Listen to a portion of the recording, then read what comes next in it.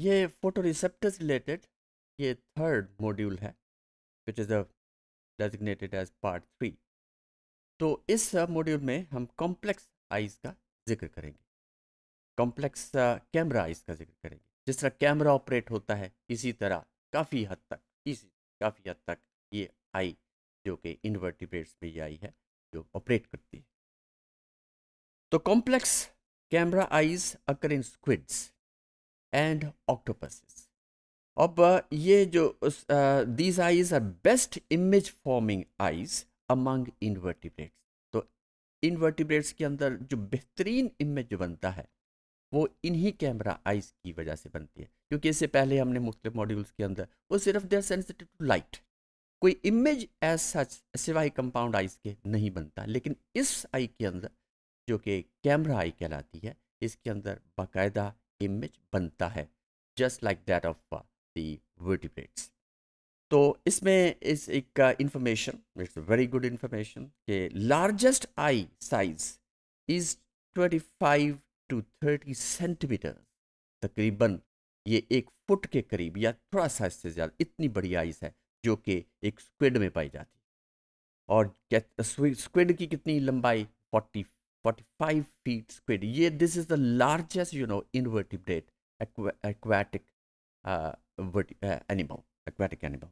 तो cephalopod eye is often compared with vertebrate eye in structure। और इसे हम इसका स्ट्रक्चर में देख सकेंगे। ये एक कट सेक्शन है इस ऑक्टोपस आई का, या आप समझे कि इस स्क्विड आई का, which is the largest one. तो आउटर मोस्ट दीज लिड्स भी हैं, ये अपर लिड है, ये लोअर लिड है, और इसके दिस पार्ट ऑफ इट, ये it is a transparent portion which is the cornea. Now just, और इसके दरमियान is a percher which is said to be the pupal. Pupal जो है circular structure, it is a opening. और जब हम इसको कट करते हैं तो जाहिर है कि वो एज सच ओपनिंग नज़र नहीं आएगी, लेकिन वो इस शक्ल में आएगी। This is the pupal, this is the pupal, it's wide open दिखाया गया यहाँ पे।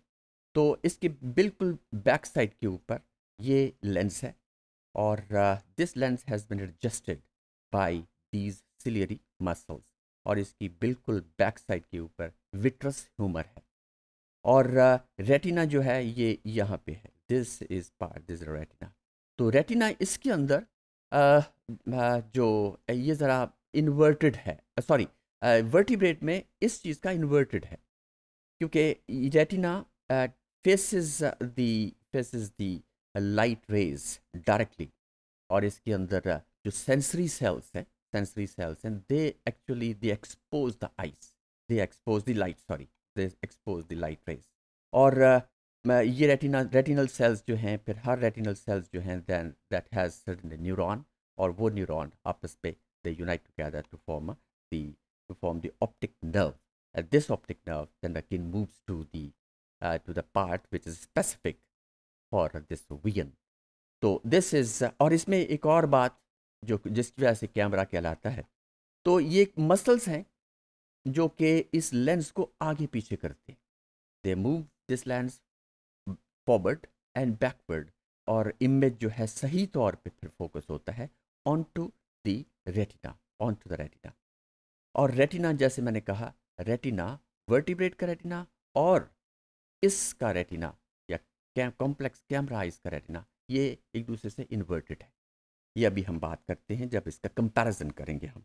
So the I is composed of thin transparent cornea and a lens that focuses light on the retina.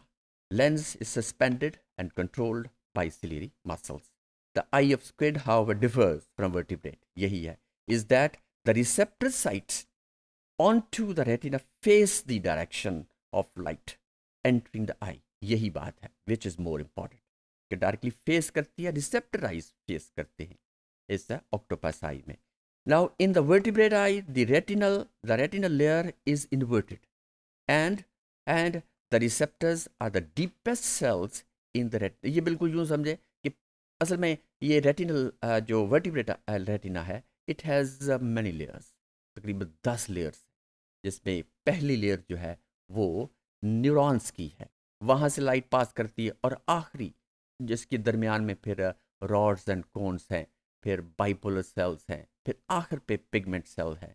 तो लेकिन और वो सारी लाइट पास करते हुए वहाँ तक पहुँचती है, और न्यूरॉन्स जो हैं then they are attached with these rods and cones, and then they differentiate your colors. और ये कलर्स जो हैं ये ऑक्टोपस आई में भी डिफ्रेंशिएट हो जाते हैं. Now the cephalopod light is focused or by muscles which move the lens forward and away from the retina, and by altering the shape of the eyeball, और eyeball की shape थोड़ी बहुत, this is just to focus the image onto the surface of the retina. तो ये एक diagram है जिसमें comparison है, और इसमें तकरीबन most of the things they are very much like, they are very much alike. इसमें eyelids हैं, iris है, pupil है, lens cornea है, sleeve muscles हैं, optic nerve है, वगैरह वगैरह. लेकिन फ़र्क जो है वो यही है कि इसमें बॉल नहीं, वो शेप नहीं इसकी बदलती, जबकि इसके अंदर आई बॉल की शेप भी बदल जाती है, और साथ साथ यहाँ पे जो लेंस हैं they move forward and backward, लेकिन यहाँ पे इसका फोकल लेंथ चेंज हो जाता है बाय दीज सिलेरी मसल्स. मकसद वही हासिल हो जाता है कि जो फोकस हो जाता है इस रेटिना के ऊपर, which is the most sensitive part of the eye, or which makes the image.